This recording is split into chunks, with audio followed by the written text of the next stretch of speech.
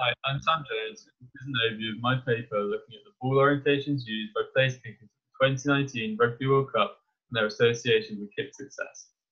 45% of all points scored in rugby union over 9 years came from place kicks, demonstrating the large role that place kicking plays in rugby. Yet despite this, there is still quite a lot of variation visible in the skill. This is especially prominent when looking at the ball setup, consisting of the tee and the ball orientation used on the kicker tee, something which has generally been a matter of the coaches and or the kicker's personal preference.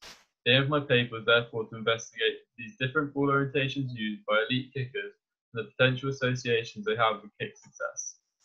Data was collected from televised footage of the previous Rugby World Cup. The ball orientation used by the kicker was categorised either upright, slanted or flat.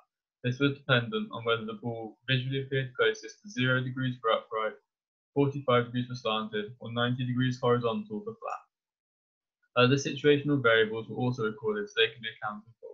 These included kick position on the field, time in game, current score, and outcome of the kicker's previous kick. Binomial logistic regression analysis was then performed on the collected data to build a model and estimate probability of kick success. The figure shows that sigmoidal curve for a kick taken with a slanted ball orientation shifted furthest to right.